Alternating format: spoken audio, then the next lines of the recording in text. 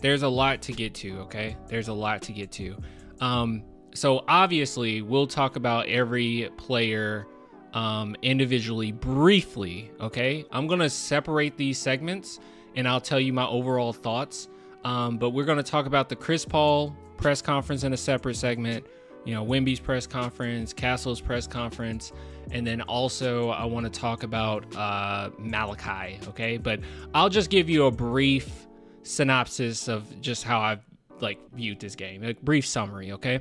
So the San Antonio Spurs, in my opinion, even with the addition of Wemby and Chris Paul, I feel like this game was tougher than the last because Orlando really, they were some tryhards, okay? They did not give us an inch. Like they played really tough.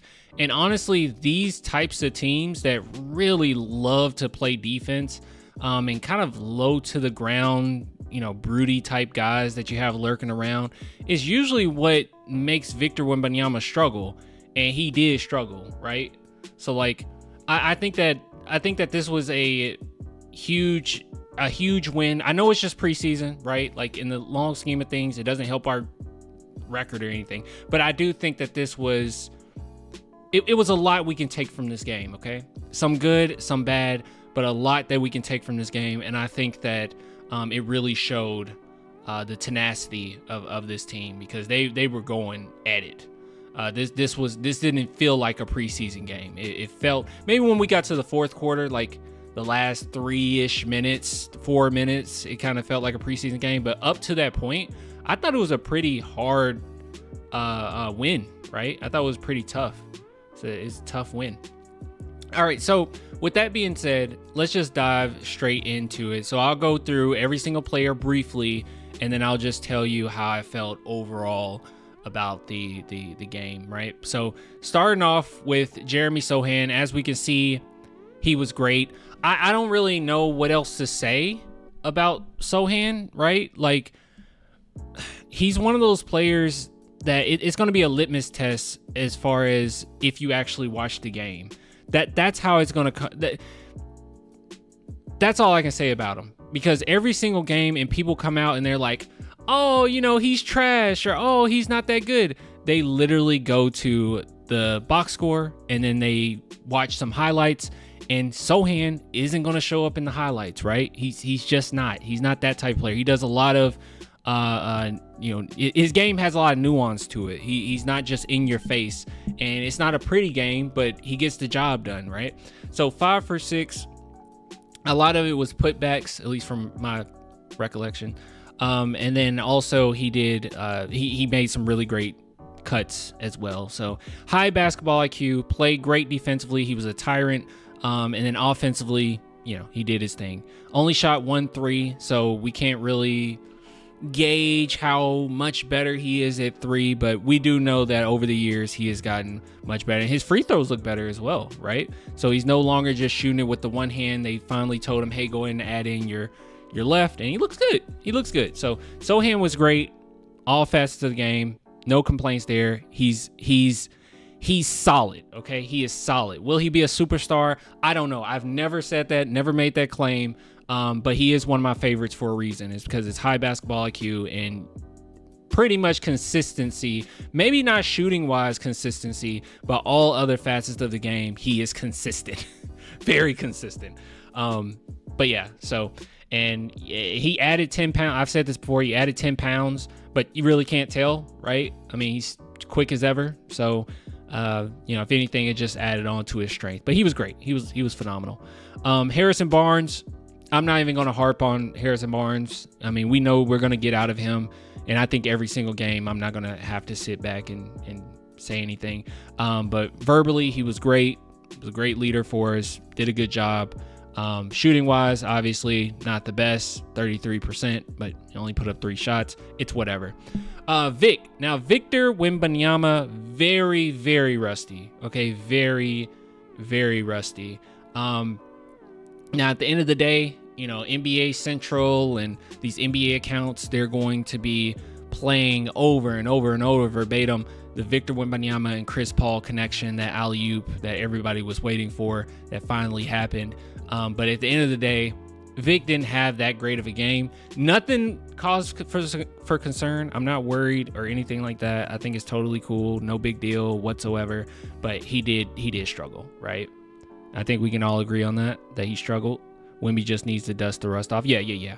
But some positivity, some positives. He had 4 assists, and he made some dimes. I mean, it was some really good passes.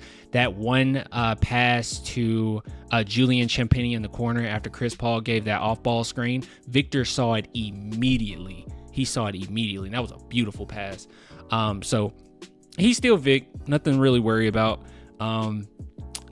Well, I will say this, okay? I can't just say, hey, just not pay attention at all. The three-point shooting, I'm hoping that this is not the case this year, because there were many occasions where I was like, good God, Vic. Good God, Vic. Last season, I mean. I was like, ugh, dude, you got to knock down these threes. But moving on, Julian Champagnie. So I probably do need to harp on this because we won't be talking about him in a different segment. I'm convinced. I saw someone in the chat earlier say that they want Castle to start. I do too. I do as well. But on paper and from what we've seen thus far, Julian Champagnie is the best option for replacing Devin Vassell until Devin comes back. It just is what it is, right? I mean, he stretched out the floor, plays decent defense. It just is what it is, right? Our starting lineup, this is the fortunate part. Julian Champagnie's role is going to be different. It'll be significantly different. Where last season he was taking up the small forward spot, this season it will be the shooting guard spot with allowing Harrison Barnes, possibly Harrison Barnes. That's another thing. That's something we probably need to think about too. I'm not 100% convinced that Harrison Barnes starts. I don't know, but I definitely see Julian Champagnie not playing the same role he did last season. He did a phenomenal job in this game though. 4 for 10, 3 for 6 from 3, as we can see there. An all-around good game. He is by definition a 3-and-D, and he has high IQ as well. It was a few shots that I thought that he forced it, but I think he tried to dunk on like 2 people. That was kind of weird. But yeah, not going to drink the Champagnie Kool-Aid yet. He was the same last offseason, but then disappeared during the regular season. I actually disagree, Mando. I thought that while offensively he wasn't as effective, at times during last season, I do think that he had a pretty good connection. And you saw it in this game too. He had a pretty good connection with Sohan.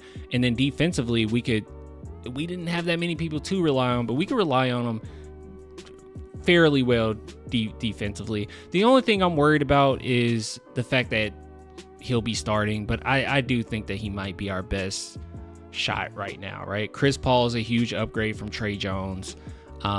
Harrison Barnes being in that small forward spot is a big upgrade, and maybe Julian Champagnie can come into just a catching, spot up shooting role and be totally fine, right? And Lord knows he's going to be getting a lot of easier looks than he was last season. Not to say that Devin Vassell and Vic didn't do a good job of giving him the ball, but Chris Paul's on a whole nother level, right? So, but yeah, Chris Paul, he was great. Won't harp on it too much, but I do think that he did Chris Paul isms, right? He was not only, because a lot of people were expecting, it'll just be the Chris Paul Victor, connection all game. And that was not the case.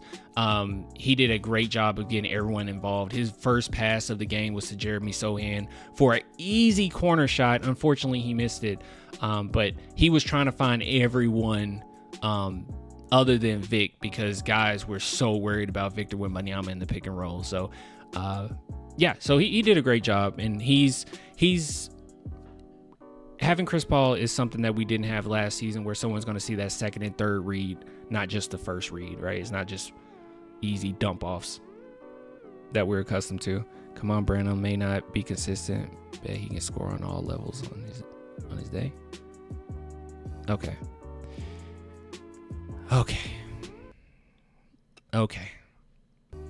Malachi Branham. Okay. Okay. All right. Like I said, going to be a separate segment, but right off the bat, he worries me so much. And it's not a matter of, because someone asked me if I thought that he's going to be Lonnie Walker, right? Like, is this the Lonnie Walker situation where he has so much potential, but he'll never see that potential or something like, I do not see it that way with Malachi at all. I don't see it that way. I think he does still have the potential. I think he will see that potential, but it's just the role that he plays with the Spurs is not what he's even best at, right? What Malachi Branham was great at in college was the pick and roll mid-range player. He was 3 level, but for the most part, he was a pick and roll, maestro at times, and he did a really good job in that role. But now when we have the addition of Chris Paul and even Blake Wesley being a better passer this year, Stephon Castle, I just don't see a role. Trey Jones, I just don't see a role for Malachi. Like, the only role that the Spurs have for him is being a spot-up shooter. And at this point, there's a lot of ill-advised shots that he's attempting as well.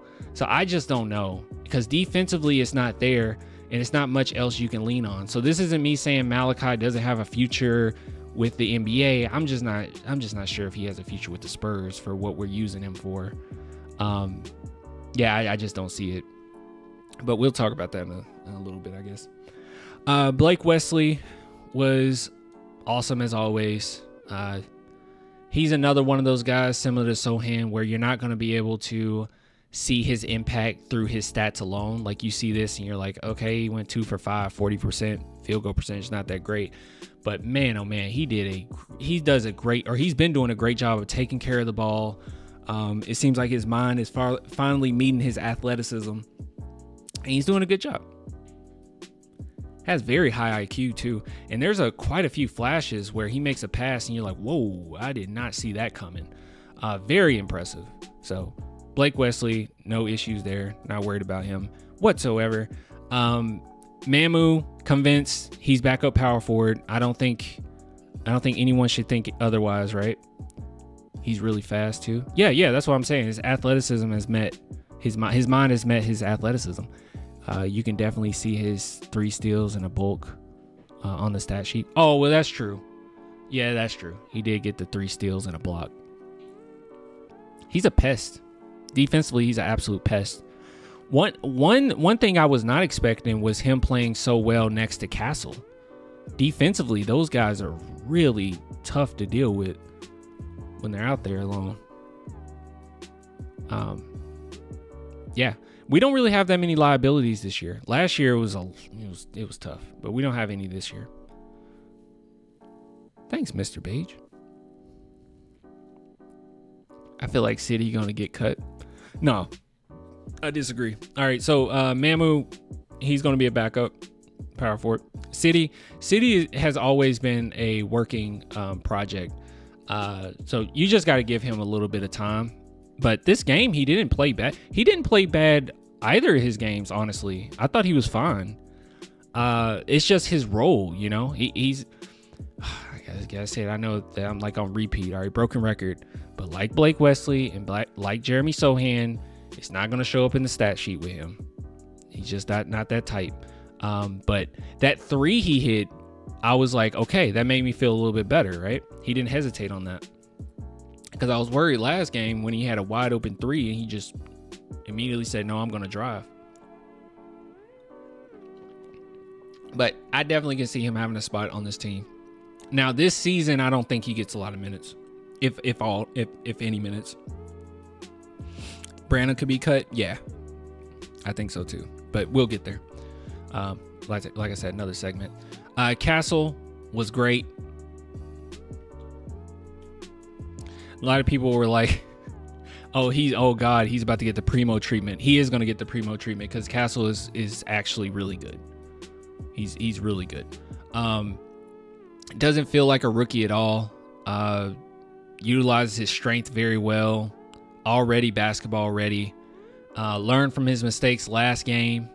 As you can see, only 1 turnover. That's what I was trying to bring up. Hold on. Let me bring up this tweet. It did some numbers. This tweet did some numbers. But I tweeted out that 6 turnovers don't mean anything. And maybe I need to elaborate on that, because quite a few people were like, no, dude, it does mean something. I'm like, no, it doesn't mean anything. So I posted this, and I said, and as you can see, it's just highlights, of last game and putting in that work. And, one thing I said was, yeah, it doesn't mean anything. That was his first NBA game. He was still poised, controlled, and comfortable. That's the most important thing. I don't know why we're worried and concerned about turnovers when Victor Wembanyama, as we know, as great as he is, he got a lot of turnovers last season. So I'm just not concerned with Castle getting some turnovers right now. And none of the turnovers from even the first game came across to me as, oh my God, it's a rookie making mistakes. It came across as he's a little rusty. Like that's all I got from it. A lot of it were charges that they got on him, where he was just getting maybe a little extra physical, trying to utilize his strength. I just wasn't worried about it at all. It didn't come across like he was trying to prove something, or he played at his pace, which was a good pace. He was patient, made the right reads. So I was just never worried about it, right? It's not that big a deal. And you can see right out the bat, he learned from it, right? He learned from it pretty quickly with only 1 turnover this next game. So we're going to get a lot of this from him. He's going to have his ups and his downs, right? But overall, he did great. He had the most points on the team with 17. He went to the line. This is going to be huge for us. 70% from the line, 7 for 10. So that's a lot of free throws. That's a lot of free throws. And he's going to continuously be able to do that. When I say, and I draw comparing, I'm not the only one that's done this, but I just say when he draws comparisons to SGA, this is the type of stuff they're talking about, right? Can get to the line, utilize his size well. Good rebounder, too. How many rebounds did he have this game? He only had 2. Were they offensive rebounds? Yeah. Okay, so he had 2 offensive rebounds. That's why they stood out to me. So he had 2 offensive rebounds, 4 assists. He did great. He did great. Doesn't look like a rookie at all. He's amazing in contact. He really is Junebug. He really is. His change of pace is really good. Throws defenders off guard. Yes, I agree. All right, let's go ahead and wrap this up. So these are the players that got, the end of the game minutes, basically. Harrison Ingram, I told you guys this time and time again. I'm not coming off of this either. I truly do believe this. Only 8 minutes, he got 6 rebounds. I think when it's all said and done, I don't know what's going to happen with Keldon in the future, right? I just don't. I don't. I'll try my best not to harp on it too much. He didn't even play this game, obviously, but I do think that Harrison Ingram is going to be a perfect backup small forward, because he makes some really great reads, man. High IQ player, tough. He's already shown at North Carolina that he can be a 3-and-D player if that's what you need him to be.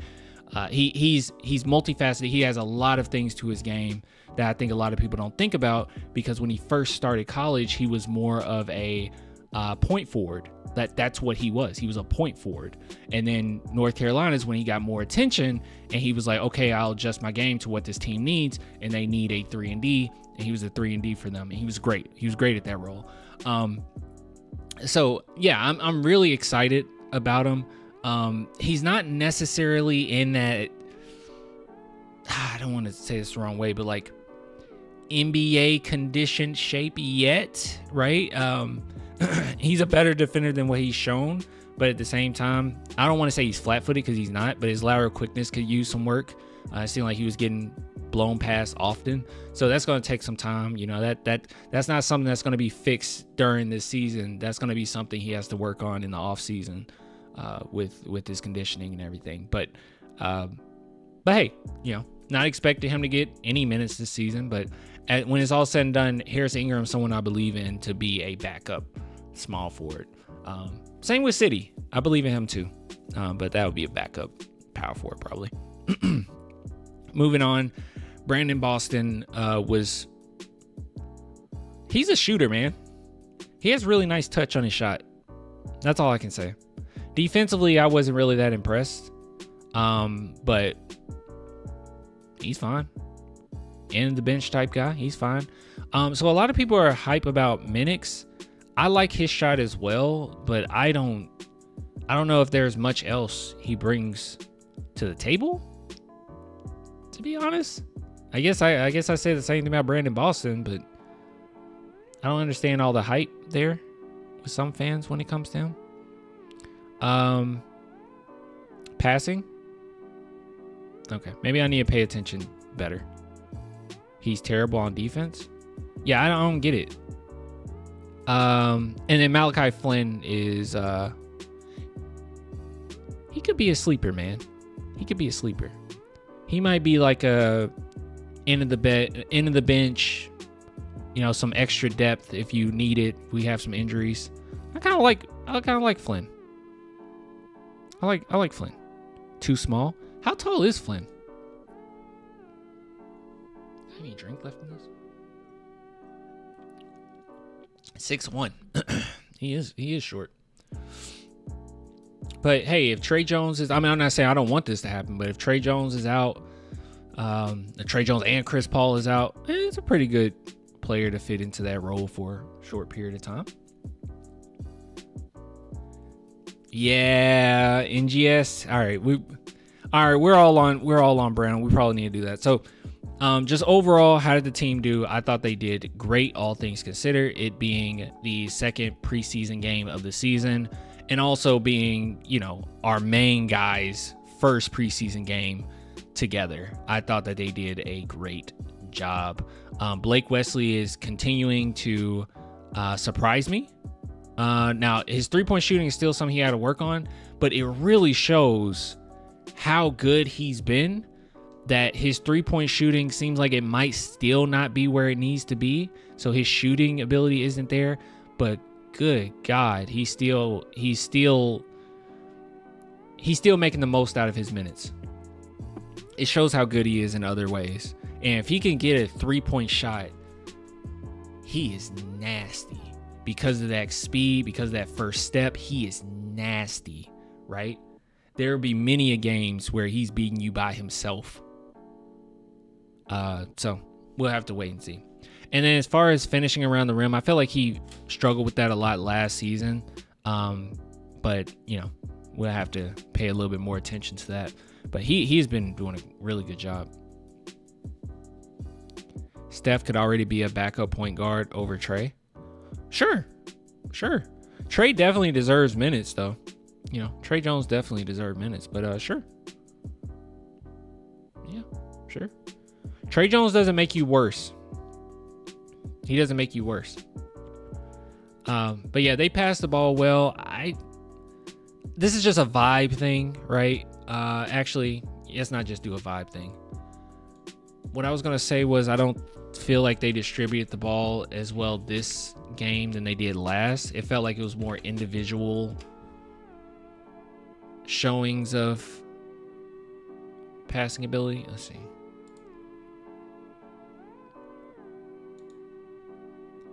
Actually, what I can do is I'll just copy this. I'll just duplicate this bad boy, and then we'll go to the last game. Sorry, I actually don't go. When did we play? Monday? I think we played on Monday. Let's see what happens. All right, here's the Spurs box score. All right, yeah, I don't want it to just be a vibes thing.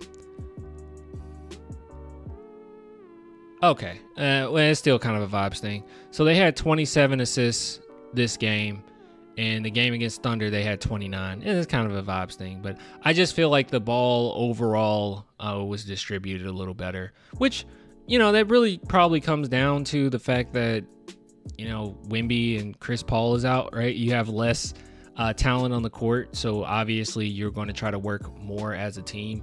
But overall, I think they did great. Fasell injured? Yeah, he's injured. He's injured.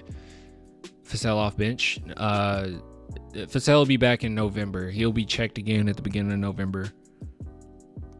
But yeah, he's been dealing with a what is that, strain fracture in his foot or something, whatever you call it. But yeah, he'll be fine. He'll be fine. And then as soon as he can get some minutes, you throw him back in that starting lineup, right?